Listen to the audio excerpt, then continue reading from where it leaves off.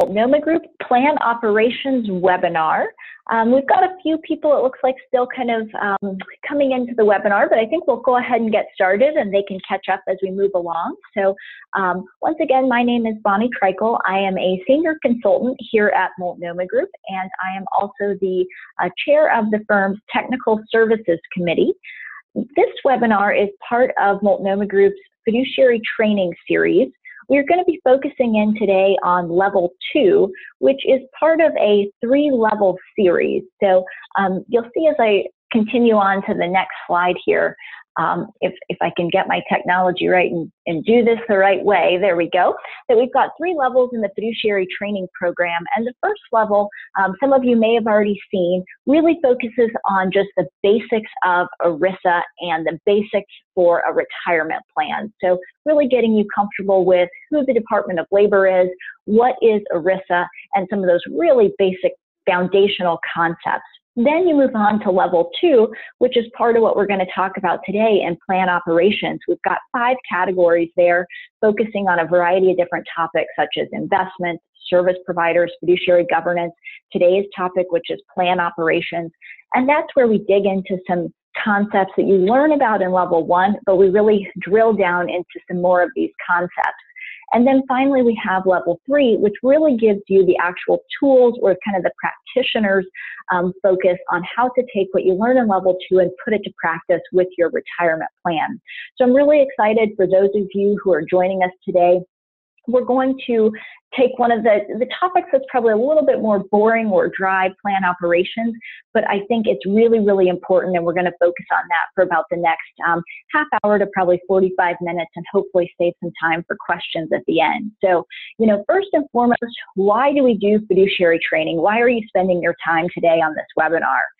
It's really important to keep in mind that the Department of Labor wants to see that those who are handling the retirement plan actually know what they're doing.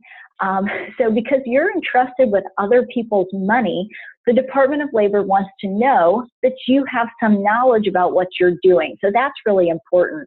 So one of your action items from today is going to be that you take this set of slides that you'll receive after the webinar, and also keep in mind that today is being recorded. So, you know, maybe you take the link from today as well as the slides, and you save them in your file cabinet, or probably you have some sort of electronic, what I call like fiduciary file, and you make note of the fact that you spent the time, you know, on 3/19/19, you participated in the training, and you just want to document that so that if the Department of Labor ever knocks on your door, or even the IRS or a plaintiff's attorney, you want to have record of your participation today. So mark that down as action item number 1. What are you going to learn today?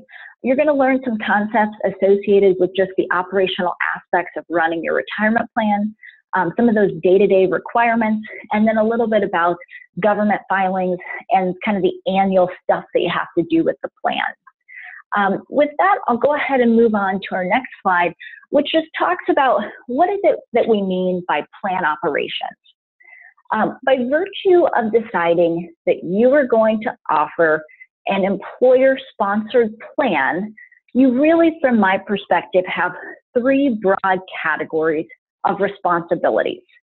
So when you say, hey, employees, we're going to be so generous, or it probably actually wasn't you, it was someone many, many years ago in your company or institution said, we are going to be very generous and we're going to offer this great benefit to our employees, then you ended up with 3 broad categories of responsibilities, some more glamorous than others. So the first category is investments, and you know, that's your selection and monitoring and replacement of your designated investment alternatives, including your QDIA, but that's your lineup that people can choose from. So category 1 is investments. Category 2 is your monitoring of service providers. So all of the people who are providing services to the plan, you have a responsibility to monitor those folks. So you've got investments, service providers, and category 3 is the third broad category, which we're going to talk about today.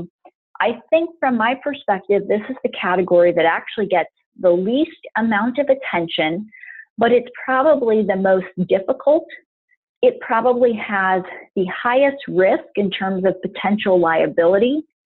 It's where I see the most errors occur. And it also has the most confusion from my perspective in terms of people pointing fingers and saying, no, wait, I thought he was doing that or she was doing that. I thought that service provider was the one who was actually supposed to do that. Oh, no, wait, it was them. So plan operations, it's not where you see the big headline lawsuits. It's not where you see all of the training being provided, but it honestly has the most potential for liability, where you find out that, hey, 10 years ago, someone checked the wrong box in the adoption agreement. No one's ever looked at it since.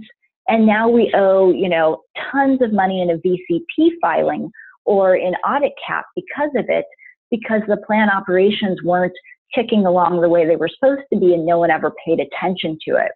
So that's really why we're going to focus on that today. And I think today is just a basic primer. You'll really end up coming back and spending more and more time on this as you go along. So keep in mind that because, as I mentioned, plan operations really has a ton of different tasks, way more tasks than are involved with monitoring service providers or investments.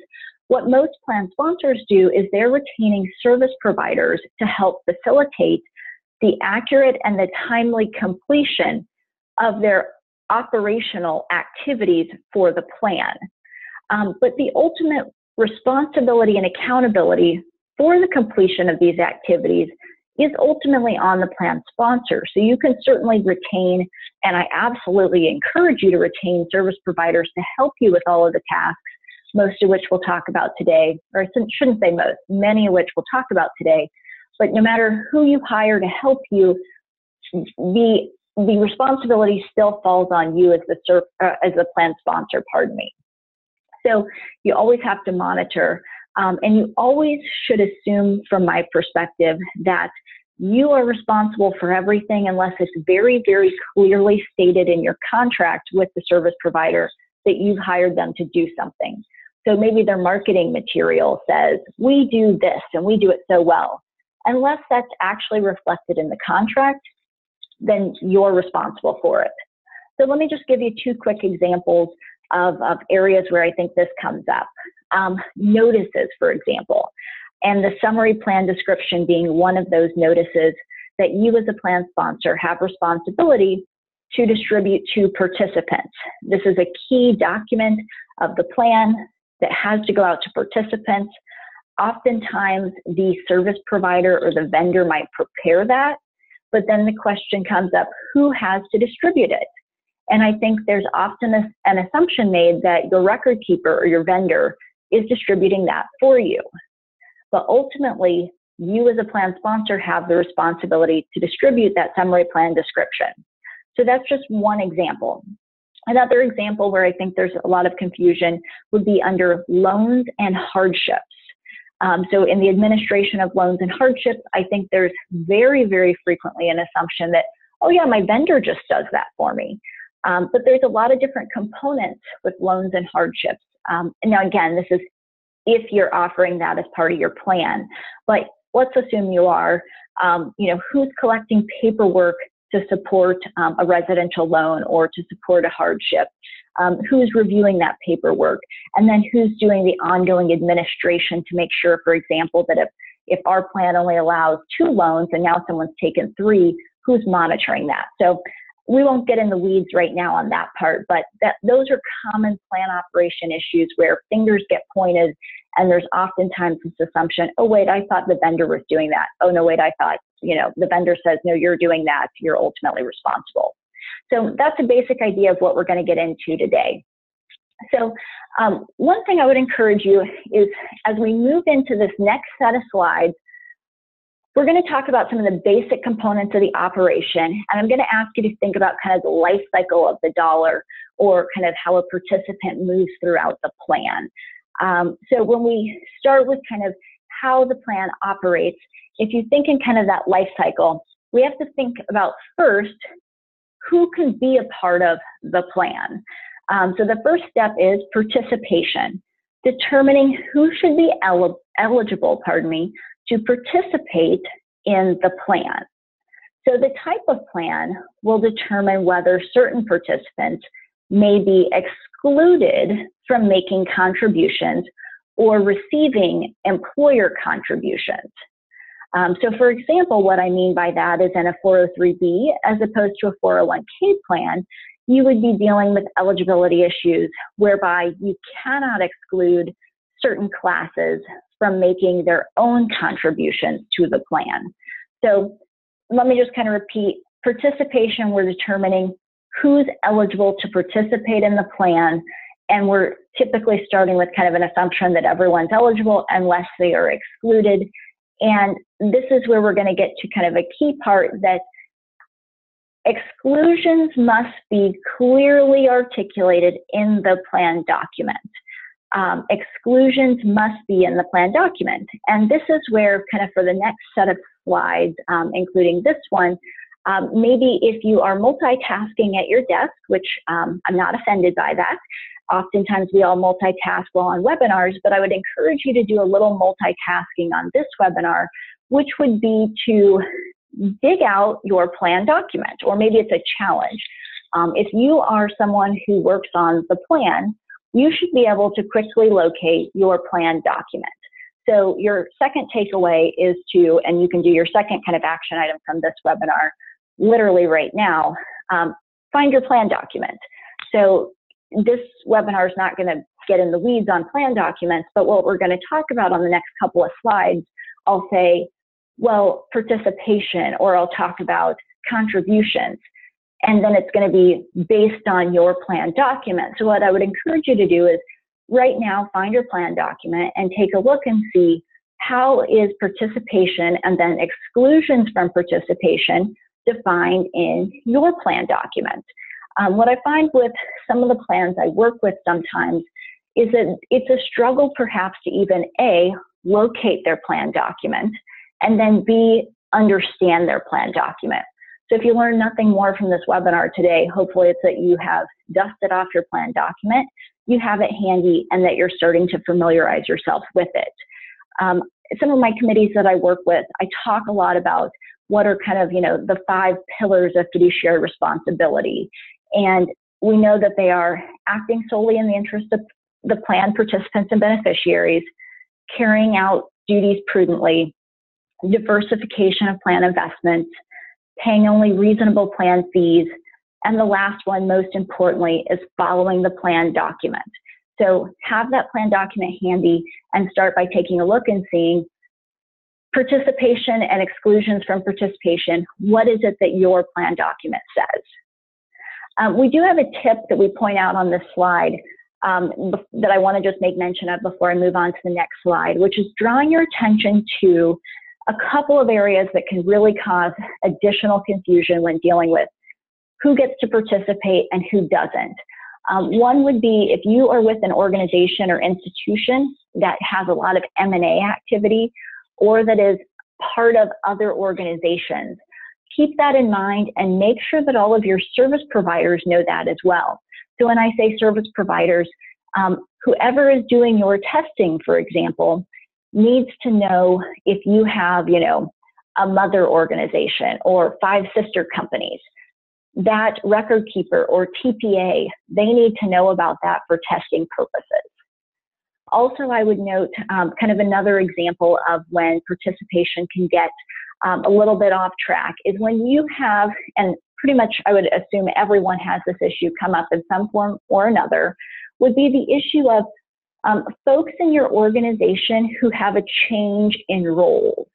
So this is where you need to make sure whoever's kind of manning the ship on the plan document is talking to whoever's manning the ship with your HRIS or payroll systems. So what do I mean by that? Maybe you have a 403B plan and you are you're in higher education and you have people who go from full-time faculty to then working as adjuncts. And so you've got some triggers that you need to have set up in your system. Again, making sure your plan document matches your HRIS or payroll systems, and then that's talking to your record keeper so that when someone is changing roles and they need to change for purposes of becoming excluded under the plan document, for example, We want all those things to match and talk to one another. Another example could be you've got a 401k plan and you have someone who was an intern, and then eventually they go from being an intern to maybe becoming a full-time employee when you extend an offer. So again, we want all these things to talk to one another.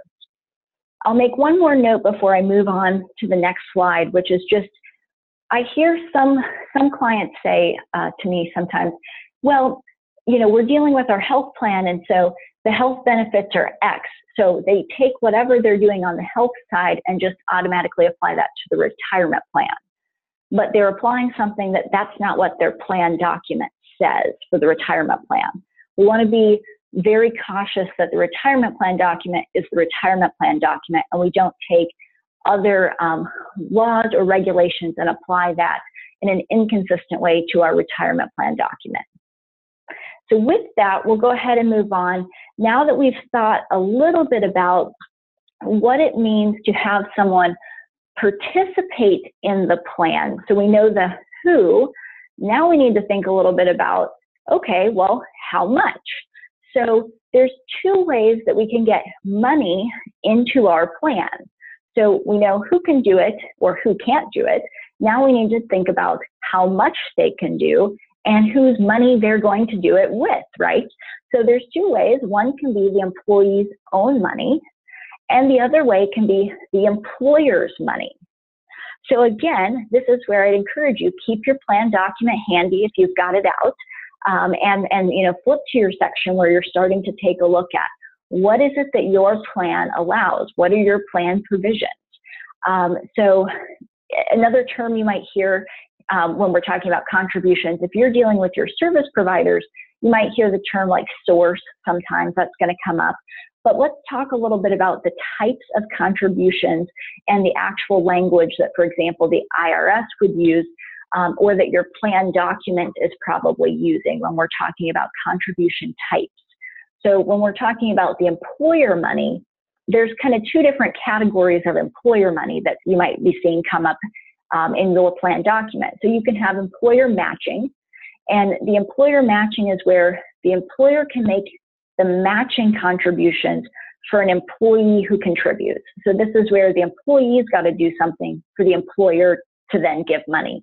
Then the other kind of category, and I guess I should note too, for matching, the matching can work where the employer matching contributions can be discretionary.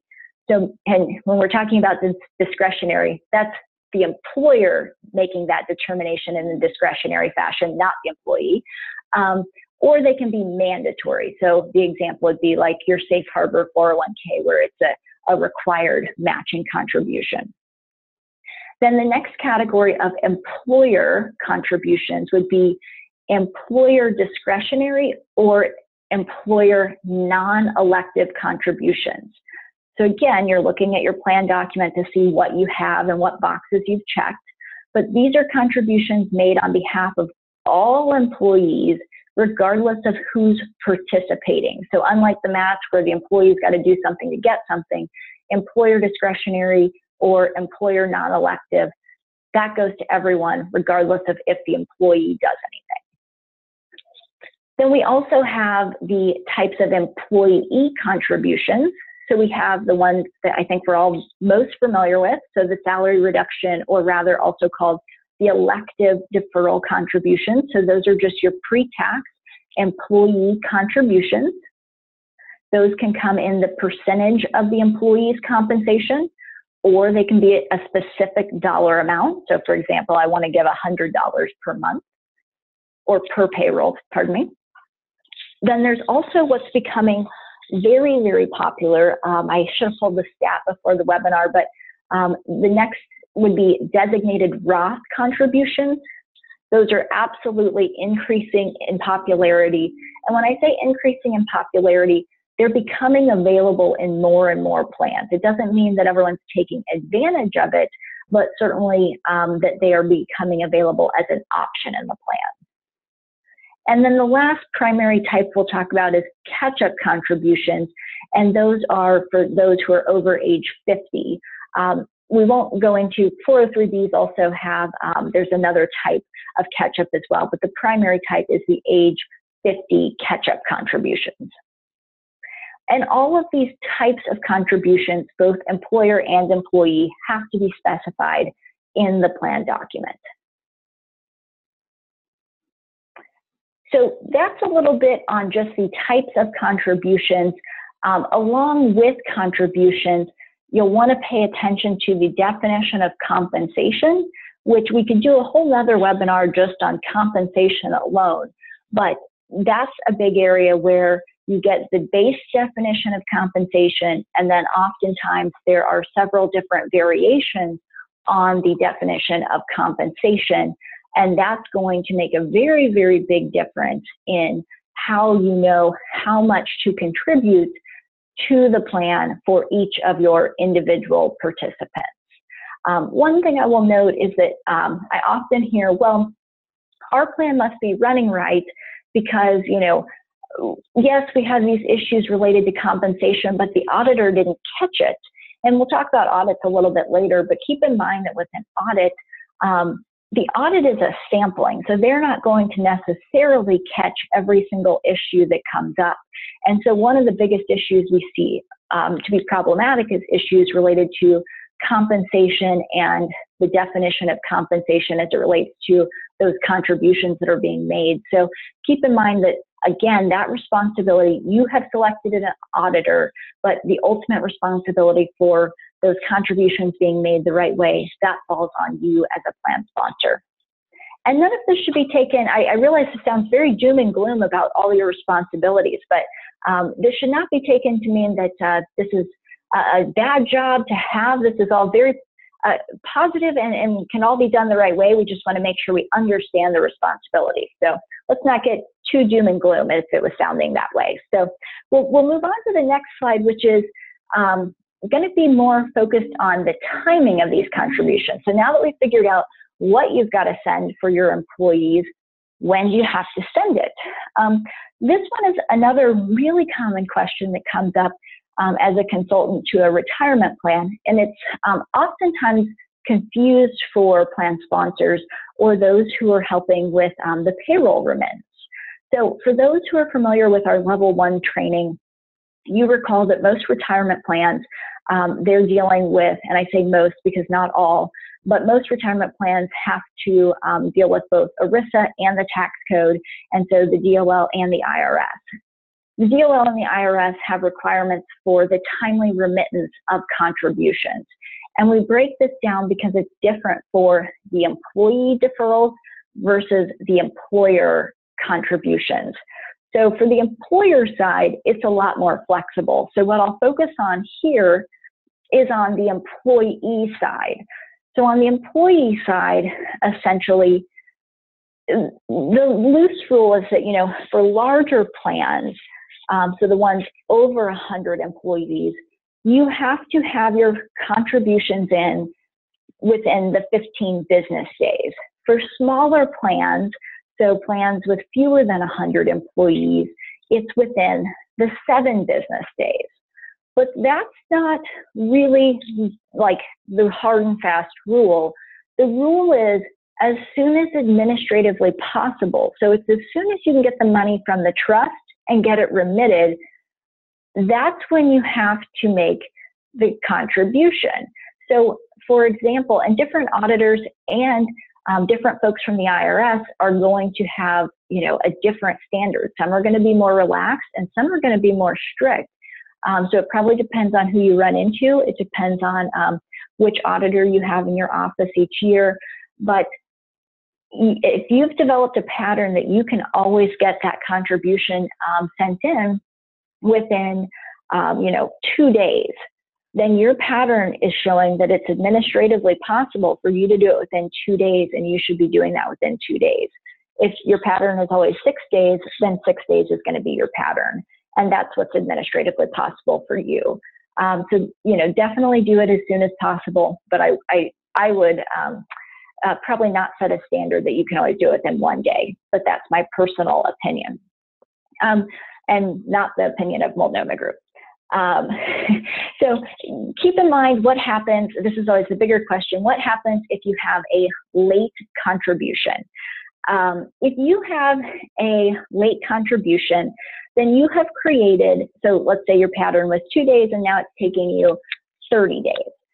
If you have a late contribution, you've created an operational error, which can be corrected via EPCRS, and so that's the IRS correction program. But you may also have created what's called a prohibited transaction under ERISA. And so that would require you to also pay attention to the Department of Labor's voluntary fiduciary correction program. So you want to just keep in mind that you definitely need to make a correction if you have a late contribution. So enough on the timing of contributions. We'll go ahead and kind of continue down our timeline to the idea of vesting. So once money is in, we know who's going to participate, we know who can't participate, we've got the money into the plan, we've got it in on time, but once the money's in, when does a participant fully vest in that money? Probably the easiest answer is to say that the participant gets to be fully vested 100% in the employer money and the employee money right away, and that's administratively the easiest. But there's drawbacks to that, of course. So what is vesting? Vesting in a retirement plan means ownership. This means that each employee will vest or own a certain percentage of his or her account in the plan each year. So two categories, the employee money and the employer money. For the employee money, we must keep in mind that it's the employee's money. They're always 100% vested at all times in their own money. But for employer money, you could use a variety of different vesting schedules for the employer money. As I mentioned a moment ago, from an administration standpoint, obviously it's easiest not to have a vesting schedule, because this is where we go back to kind of the finger pointing of who's responsible for administration of the vesting schedule. Is it going to be the employer? Is it going to be the service provider? Are we going to have a TPA help with that? Vesting schedules, depending on how complicated they are, can create a lot of headache if not properly administered. That being said, the benefits, they can really help with your budget, for example, and we'll talk a little bit more on the next page about that and what you can use forfeitures for. But they can also help with retention too, right? So they can be a good tool to help with retention. In terms of the different types of vesting schedules, so some of you might be looking at your plan documents. You might look to see what are the different types of vesting schedules that you may have. You might have immediate vesting. So again, that's going back to essentially that means no vesting schedule. And then there's two other types. You could have cliff vesting or graded vesting. And there are limits per the regulations as to what the maximum amount of the vesting schedule can be. So for example, you can't have like a 30-year vesting schedule or a 30-year graded vesting schedule in a defined contribution plan. That would not be allowed. But for example, you could have a 3-year cliff vesting schedule, meaning that 100% vested after 3 years. Graded vesting is that you get a little bit more each year until the maximum amount is reached at the end. So for example, you get 20% after year 1, then you're up to 40% after year 2, and so forth, until at the end, 5 years later, you are now 100% vested in your employer contribution. So with vesting comes the term forfeiture. So if a participant leaves the plan prior to attaining full vesting, as we talked about on the prior page, then unvested contributions and the associated returns are forfeited back to the plan, and those are held in the forfeiture account. So this is where we run into questions oftentimes with the concepts of what is the difference between a forfeiture account and this notion, which this other term I'm going to use has about 1 million different names. but I've heard it called the revenue credit account, the ERISA account, the ERISA budget account, the EBA. There's a ton of different terms. I'm going to call it the revenue credit account for purposes of today. This is again where if you've got your plan document handy, you might try to locate this. The plan document should specify the use of forfeitures, or in other words, how you are allowed to use forfeitures that could be collected. One interesting thing, depending on the document you have, for the most part, if you don't have a vesting schedule, this is substantially irrelevant, although there's sometimes some oddball times when you could not have a vesting schedule and still, in a couple of odd cases, have a time where you've created forfeitures. We won't go into that today, but just keep in mind you could still have that. So you probably still would have that language in your document. In general, forfeitures may only be used for offsetting future contributions, paying reasonable plan expenses, or reallocating as additional employer contributions. This is different from the way in which you can use a revenue credit account. So that's why I brought up that term earlier. So a revenue credit account can be used for things like paying reasonable plan expenses. A revenue credit account cannot be used for any of your employer contributions. And so that's a pretty big distinction, is that a revenue credit account cannot be used for your employer contributions. One thing that is not reflected on this slide, but if you were taking notes, I would put down a big note related to the timing of using forfeiture accounts and revenue credit accounts. This is an area where I think plans start to kind of get out of control with, not out of control, but they don't pay attention, I should say, to when they need to be spending both the revenue credit account and their forfeiture accounts. I think a good rule of thumb is that both of them need to be spent within the year in which they were generated.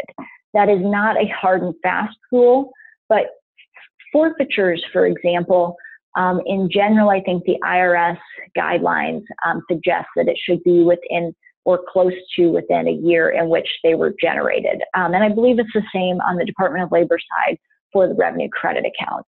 I will also note that some plan documents, so again, if you've got your plan document handy, definitely check it out, but some plan documents will actually specify the timing with which you must spend the forfeiture. So definitely look to see if your plan document says that. You want to make sure you are following that guideline so that you are operating within the bounds of your plan document. So that's a little bit on forfeitures.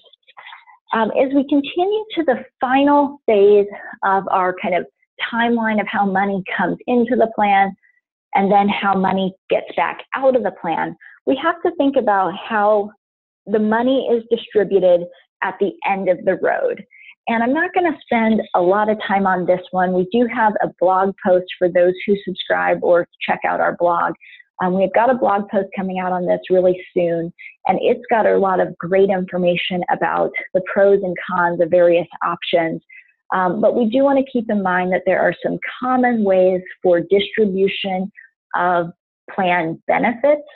And what's key to keep in mind is that these are identified in the plan document. I think we get so focused on the plan document identifying how the money goes in and how it is monitored in the day-to-day operation. We forget about what happens as the money leaves. But you as a plan sponsor have a responsibility to take note, of how the money leaves the plan, and you have some key decisions to make as to what those various options are.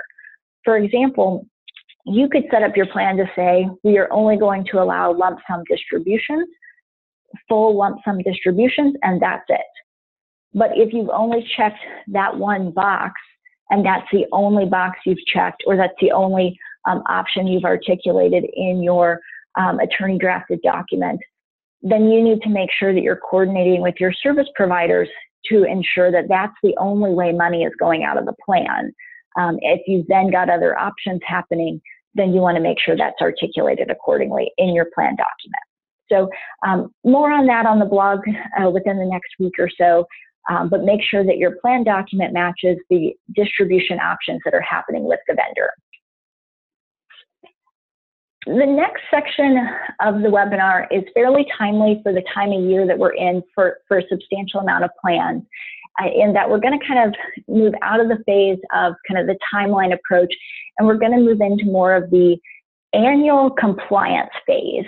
And we won't spend a ton of time on this today, but one of the things I wanted to suggest is that it could be helpful for some of you to think of this in terms of your annual compliance process, and to make sure that if you are still more unfamiliar or new to this process, you might want to make sure that you coordinate some sort of vendor call at the beginning of this process each year until you become very familiar with this process. So for example, what I mean by this is the next series of slides is going to talk about your annual testing, your annual reporting to government agencies, as well as your annual audit requirement. And what I find to be helpful with some of my clients, especially if you have a 403B plan, for example, is that we try to do a call perhaps each January or February with the auditor, any of the vendors or service providers who have to supply data, the auditor, and whoever's going to prepare the Form 5500, as well as myself and the plan sponsor. And all of these parties get on a call and we talk about the entire timeline for this annual compliance process. We talk about how the audit will be prepared, how any information from the audit will get to the person preparing the 5500. We talk about each person's role and responsibility and the timing of that, and how we'll meet all of our deadlines. So that's just one kind of takeaway tip. If you find that you have a very cumbersome process, you might find that to be helpful. So in terms of kind of the first part of the process, non-discrimination testing, we want to keep in mind that retirement plans must not discriminate. Highly compensated employees may not receive a disproportionate benefit relative to the overall plan population. We want to keep in mind that there are a variety of different tests. So when you are working on hiring a service provider to do your testing, you want to be very specific in what tests you are asking them to do for you. If you're unsure what tests you need to have performed, maybe start there and say to the service provider, hey, here's a little bit about my plan and my plan document. What tests do I need? When we're talking specific to non-discrimination, common tests are the ADP test, so the actual deferral test, the ACP test, the actual contribution test, and then oftentimes, even though it's not actually a non-discrimination test, the top-heavy test is also lumped with that. But what you'll find is that there's a variety of other tests that are run at the same time that are testing things like making sure people didn't go over the contribution limits. That's commonly referred to as testing as well, and it gets lumped in there, and oftentimes the same service provider is doing that for you, but it's not actually a non-discrimination test. So you might just want to keep that in mind. We won't go into all the common remedies. Another thing I do want to point out, though, before I move to the next slide, is that you want to make sure that the testing that you require will depend on your plan type, and that can mean a couple of different things. So, for example, checking your plan document right now could be very helpful if you've got it handy. Things like if you have a safe harbor plan, one of the reasons people have safe harbor plans is to avoid some of the testing. So I'll throw that out there for your consideration. Another concept is that 403B plans, for example, they are subject to the concept of universal availability. So that is also eliminating one of the tests, which would be the ADP test. But that doesn't mean that they have no testing requirements. They're just eliminating one of the tests. So with that, again, if non-discrimination testing or testing in general is a concept that is something you're not that familiar with, I would certainly encourage you when we have the level 3 presentation to make sure to tune in there, because I think testing can be a very complicated issue. The next area of focus is each year there is a requirement to do reporting to government agencies. And the most common one that ERISA covered plans are very familiar with is the Form 5500. And the Form 5500 applies to all sizes of plans, even plans that are small plans. They just do a short form of the 5500, and then large plans are doing the longer form, which does require an auditor's report to be attached to it.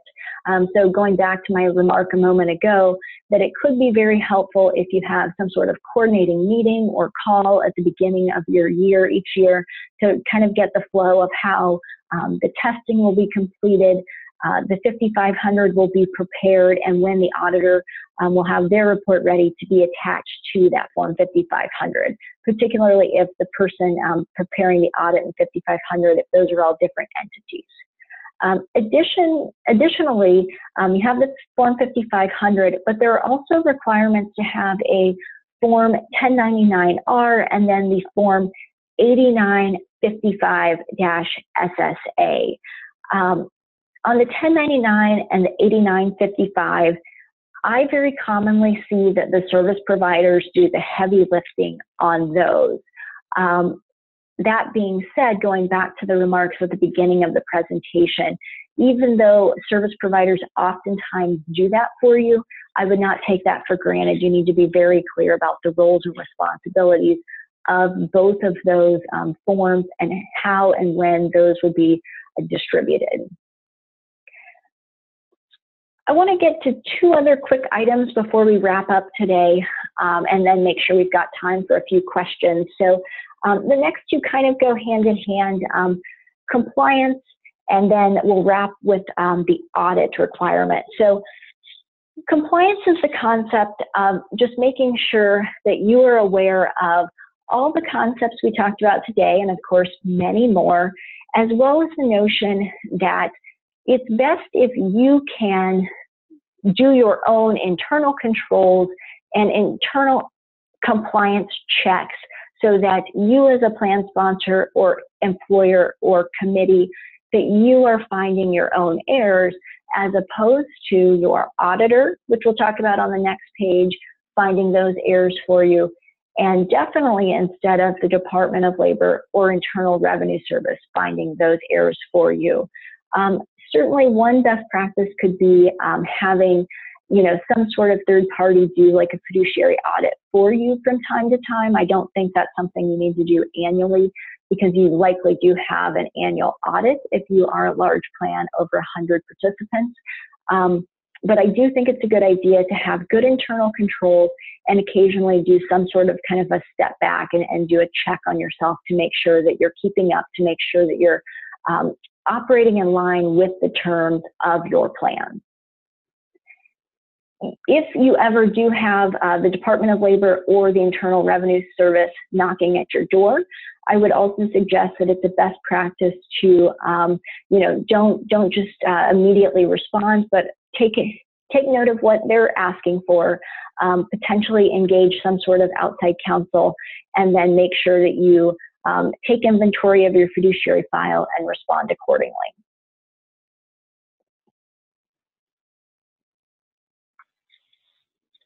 The last concept we'll hit on today is the audit requirement, which goes hand in hand with the annual kind of process we talked about. As we talked about, large plan sponsors are subject to the annual audit requirement, and audits can be full or limited scope. When we talk about full or limited scope, most of the plans that I work with are doing what's called a limited scope, and that is per the Department of Labor that they are allowed to do a limited scope audit. One of the reasons to do a limited scope is that from a time standpoint and a budget standpoint, it is much more efficient. There are many parts to an annual audit. A lot of it is going to be testing of internal controls. And there's several different components and people who are definitely going to be involved in your day-to-day retirement plan committee work, but you'll certainly want to make sure you have the compliance and operational issues ready to be evaluated as part of that audit. As a best practice, I think it can be good to present back to your retirement plan committee what the findings of the audit were, and then perhaps report that even up to, if you have some sort of board or subcommittee of the board that you report to. Oftentimes, wherever your committee charter is coming from, that can be very helpful as well. So with that, we've covered a lot of different ground today. I will go ahead and kind of wrap it to the this is what you have learned slide, and we will work on wrapping it up for today. So I'll take some questions. I think we've got one question coming in now, and then we will wrap up the presentation. So let me pause while I field the first question, and we'll go from there.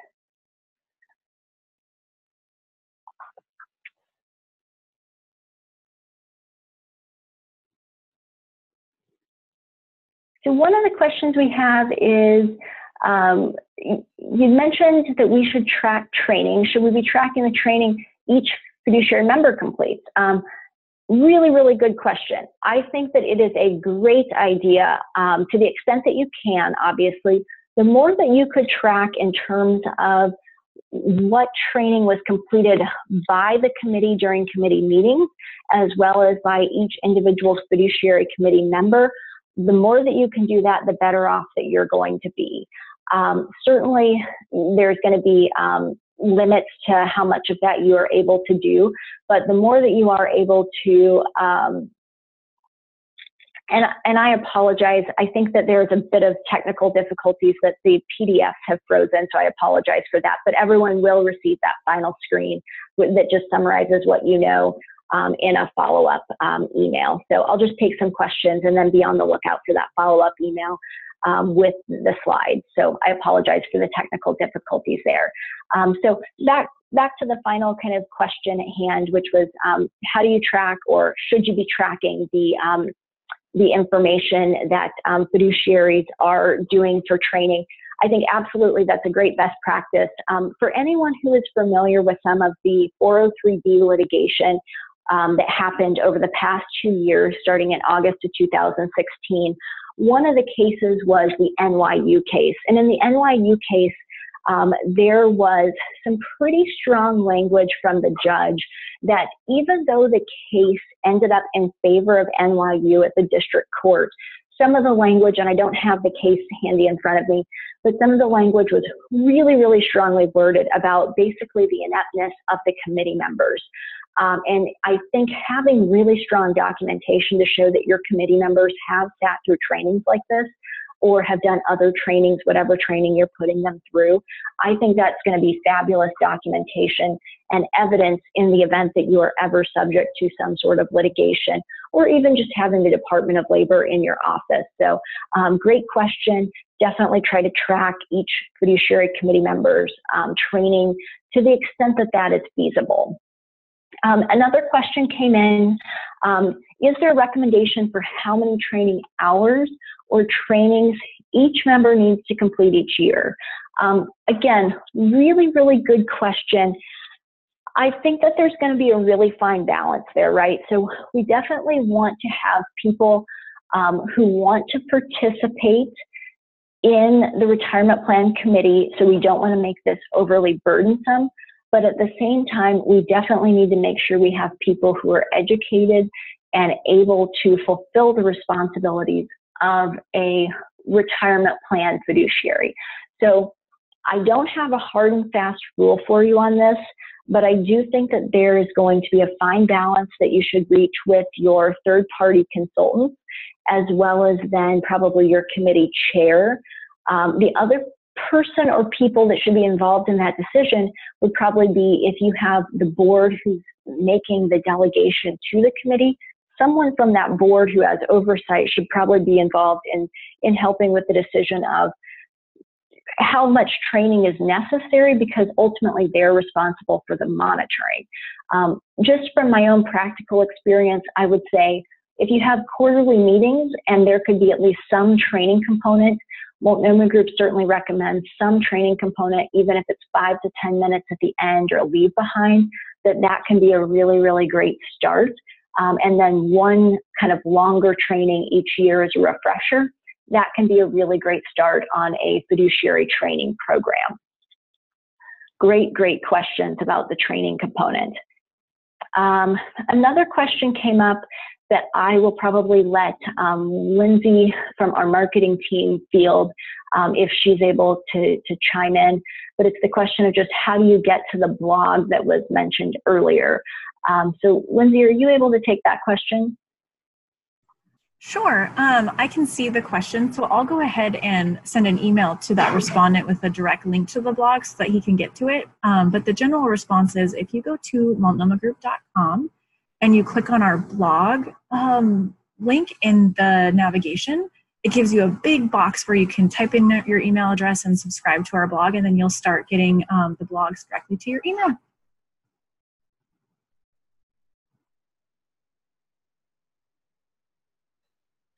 Awesome. Thank you, Lindsay. One other question that we had was, for those fiduciaries with responsibility for monitoring plan operations, is there a good checklist which can be used to help document compliance? That's a great question. I think there are a variety of different answers for that. One starting point, so Multnomah Group certainly has what we call our annual fiduciary program, and that's our kind of checklist for assisting plan sponsors with that. So what we do is we try to take, and different service providers I'm sure have different variations on this, but what we've done is we've taken the 4 quarters with which we're meeting with clients and divided up the operational tasks and tried to identify them on a quarter by quarter basis so that we're helping kind of check all those boxes with clients. We certainly encourage clients to take that and to customize it for themselves and to then assign different stakeholders to that to be able to then kind of document as they go. If you don't have that through access to working with Multnomah Group, I'm sure other service providers have similar things. Another thing I might recommend is the IRS has, I find that the IRS has some pretty good resources. The DOL may too, but I've found a little bit better luck on the operations side through the IRS website. So for example, if you type in Google IRS plan operations, which I'm doing right now, they have some pretty good resources of checklists for all of the different things to run a retirement plan. So I think you can find a page, retirement plan operations and maintenance. And it gives you a pretty good start to some of these things, and then they've linked to various pages. So it's not exactly a checklist with fill in the blanks, but that gives you a lot of these concepts in more detail. And then you can link to things like the Fix-It Guide from the IRS. For those who aren't familiar with the Fix-It Guide from the IRS, it's where anytime you have a problem with any of the things we talked about today, if you have a problem or you mess up essentially, then that's the IRS's way, their Fix-It Guide of telling you how to fix those problems. So those would be my tips, I think, for those issues. So with that, I think if there's any other questions, we'll certainly take those now. You can always feel free to send a follow-up email, and we're happy to field that as well. Great, well, I'm seeing no other questions. I apologize for the few technical glitches today, but thank you so much for all those who joined. Please remember to keep your plan documents handy and use those as you operate your plans, and we look forward to continuing to work with you. Have a great day.